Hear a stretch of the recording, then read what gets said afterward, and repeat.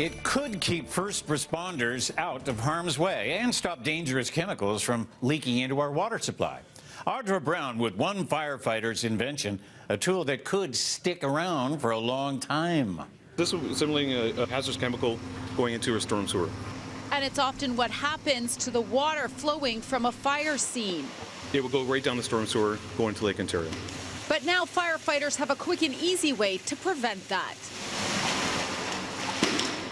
It's called the MagnaSeal, and it was invented by Vaughan firefighter Elliot Chewins. Rare earth magnets, they're the strongest magnets you can get. They're the absolute strongest magnet you can get in the world. And using the mat like this over the storm sewer cover prevents the contaminated water from getting into the water system.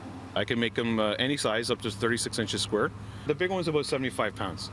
So one person can do it, but it's best to have two people. They may also change the way firefighters battle chemical leaks. With this product, you actually have to mix it by hand and get it to a good consistency, something that'll stick inside a hole. Time consuming. It also puts our hands directly in the chemical. This is one of the traditional methods used for years. Putting a flammable liquid into our protective gears. This is how the MagnaSeal deals with it.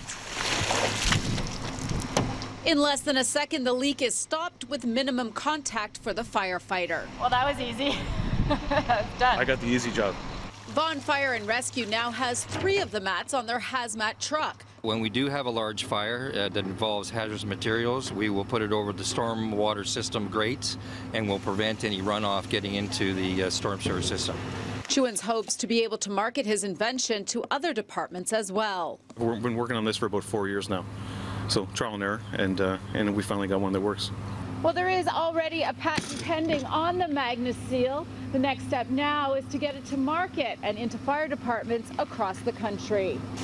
In Vaughan, Audra Brown, City News.